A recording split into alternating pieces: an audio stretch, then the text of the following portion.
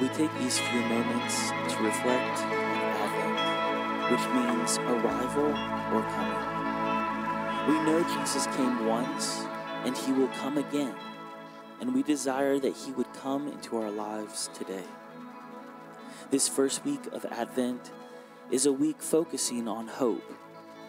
So as we prepare to receive his arrival, we do so with a thrill, much like the Christmas carol so aptly described. We first want to take a moment to stop and be still. We quiet ourselves by bringing our hearts, our minds, our spirits to Jesus. Sometimes it's helpful for us to take a deep breath in the middle of our day. We breathe out and release everything that's in our brains and inside of us. We now pray for an open heart to receive everything God has for us in this meditation. We meditate on the Word because Scripture instructs us to do so. We pray, Lord, we ask you would give us stilled and quiet hearts in this moment to make room for you in this season. We desire to be prepared for your appearing in our day. We now read from the Scriptures, Isaiah 9, 6, and 7. For unto us a child is born, and unto us a son is given, and the government shall be upon his shoulder, and his name shall be called Wonderful, Counselor, the Mighty God, the Everlasting Father, the Prince of Peace. Of the increase of his government and peace there shall be no end, upon the throne of David and upon his kingdom, to order it and to establish it with judgment and with justice from henceforth, even forever. The zeal of the Lord of hosts will perform this. Let us take a minute to reflect on these words.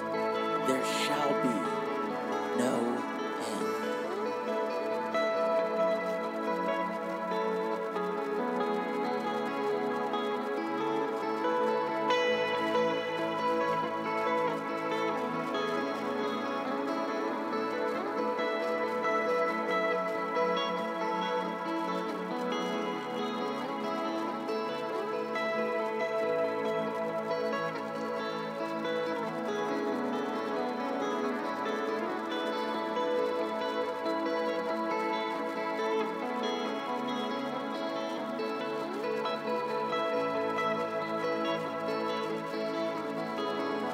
We now reflect on hope. There shall be no end. This is what we must think of when we think of hope.